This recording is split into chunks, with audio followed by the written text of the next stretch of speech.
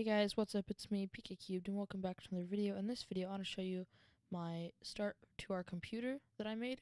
And so, as you can see, we've got some inputs here, and then we've got these pins or buttons or whatever. And then you can see our ALU is right here, and we've got it hooked up to the add and subtract pin. And then we've also got it hooked up to some registers. So a register just holds one 8-bit value, so 1 byte, and it shows it in hexadecimal, which is a little bit confusing sometimes. I don't really know how to read hexadecimal, but it's kind of helpful for some people, and it doesn't really cause too many problems. It's kind of nice. Anyway, you can also, our output over here, that's coming out of register C, and all of these are connected to one bus, but you can turn them all on and off. So right here we've got register A to bus. If you turn that on, it goes over here, and it turns on this controlled buffer, which right here, it's just a controlled buffer, and it's basically just a transistor. You got your input here, you got your output here, and then this pin turns it on and off. It's red because we don't have anything hooked up right now. So I'll delete that and delete these wires. So yeah, these are our registers. We've got 3 of them. This one is for our first input. This one is for our second input. And register C is for our output. So if we wanted to try this, I've got a 2 in here. So let's try something like 5. And then we can press input to bus, which will put this input into our bus. And now you can see the input is in our bus, which is this black wire running down through everything. And a bus just basically is a common connection point for all of our components, like these registers and the ALU.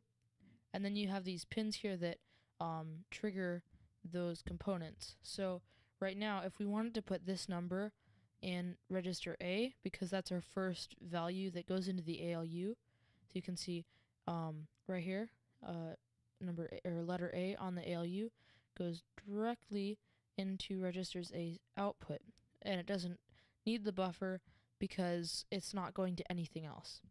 So if we wanted to put 101 or 5 into register A, we need to turn the clock. So ticks enabled. That just basically the clock is what's updating the registers. So right now there's no input, so it's gonna stay the same. But right here, this one that enables bus to register A, which is right here, bus to register A. If we turn that on and wait for the clock to tick through, it was already 5, but now it's 5. So if we just to show you, if we put something like 3 in here, now it's 3 with the clock. And if we wanted to turn onto a higher clock speed, let's try 16 hertz. Now it's really ticking. Now let's go back to 5, and now it's almost instant. It's not instant. It's definitely not instant, but it's a lot closer to instant. Anyway, I'll go back to 1 hertz so we can visualize that. So 1 hertz just means it ticks every second. Turns on, turns off, once a second. So yeah, there's our first number. Now if we want to add something to register B, we would turn off bus to register A, and then we put in what we want to add to the first one or subtract from the first one. So let's do 5 plus 2. So this is 2 in binary. Now we'll just do bus to register B. So 2 right there. And actually, I'll try once more. Let's just do 3. There we go. And bus to register B. And now it is 3. Now we'll turn that off.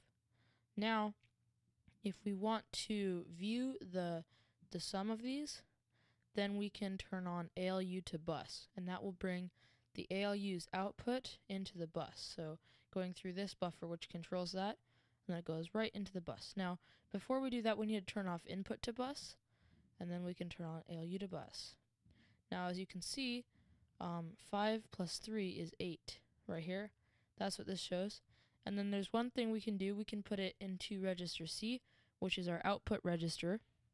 So all we have to do is click bus to register C, like this, wait for it to tick, and now 8 is in register C. And that also is going to our output, which I need to label real quick. I'll just click on that and type output. There we go. I should capitalize it. Do that real quick. There we go. Proper output. So yeah, this is basically our computer, and I'll do some subtraction real quick to just show you. So let's do turn these off. Input to bus, and we'll do 9, and then we'll put that in register A. Wait for the clock to tick through. Okay. Now we'll do 9 minus 7, which is these 3 ones. That should be a 7, so we'll put it in register B. Wait for the clock to tick through. There we go. Now we have 9 and 7. So now we can look at the subtraction answer.